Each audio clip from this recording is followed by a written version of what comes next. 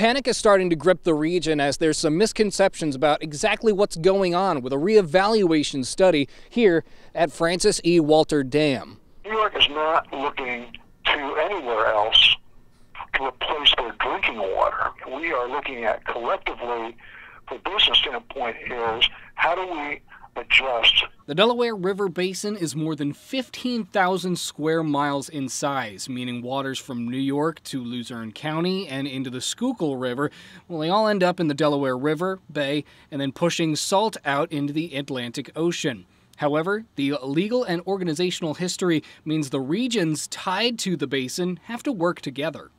The Lehigh River is an important water resource, certainly, but it is only one component of an overall system that's very, very interconnected and dependent.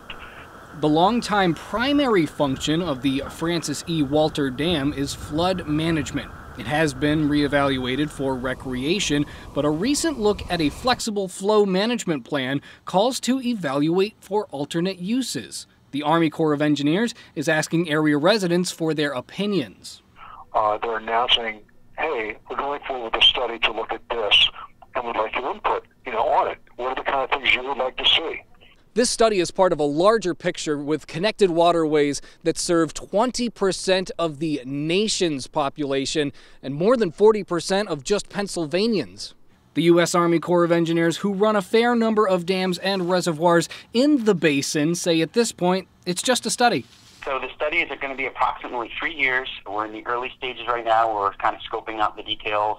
I'm getting some of that initial public feedback, which will be part of the public meeting this week.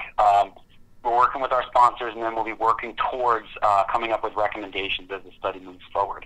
There's a lot of analysis that gets involved. We do economic analysis, environmental analysis, engineering analyses, and all that kind of works together as we move towards ultimately developing a recommendation.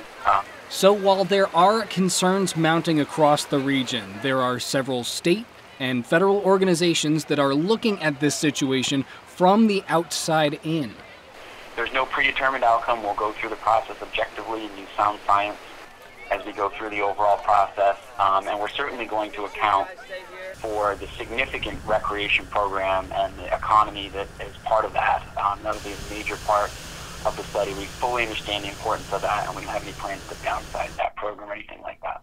Officials can't stress enough, New York City is not taking Lehigh River water. Organizations involved in this reevaluation study understand that when they're taking such a close look at something that is so crucial to an entire region, well, there will be concerns. But if you do still have questions, there is that Thursday night meeting at the Mount Laurel Resort in Whitehaven.